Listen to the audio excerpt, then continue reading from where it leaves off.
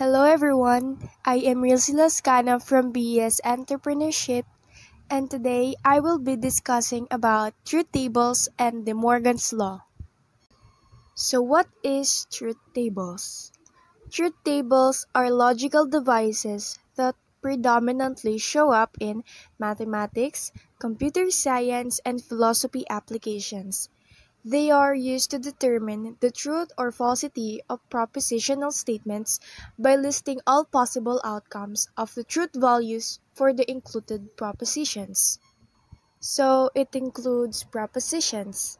So proposition is a sentence that makes a claim, can be an assertion or a denial that may either true or false. Let's go for an example. Roses are beautiful.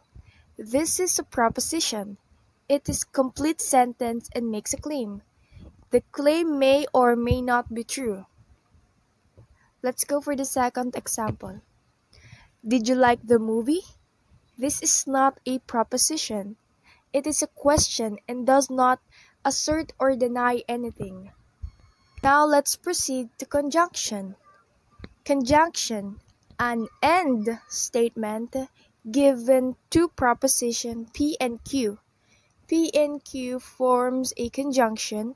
The conjunction P and Q is only true if both P and Q are true. The truth tables can set up as follow. So this is the truth tables for conjunction P and Q. For P, we have true, true, false, false. For Q, we have true, false, true, false. For P and Q, we have true, false, false, false. The symbol you see over there is used to represent and. So let's have an example for conjunction.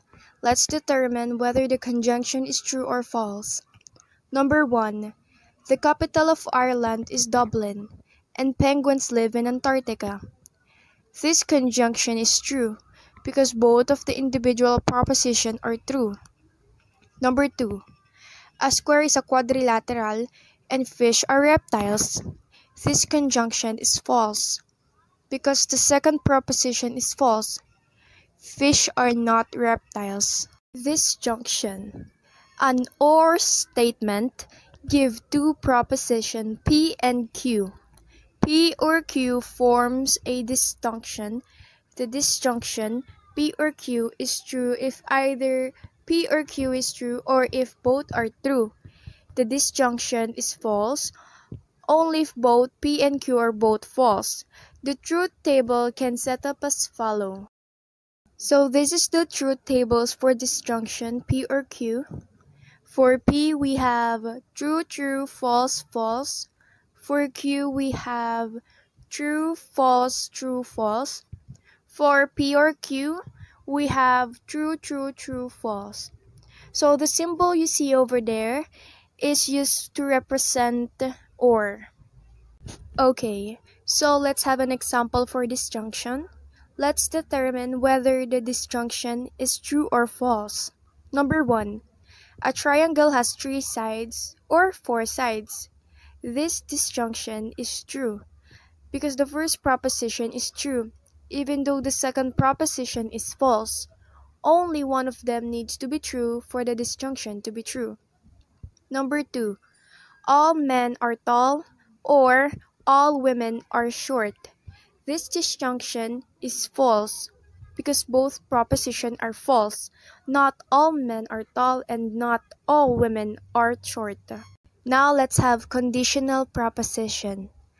A statement that proposes something is true on the condition that something else is true. For example, if P then Q, where P is the hypothesis and Q is the conclusion.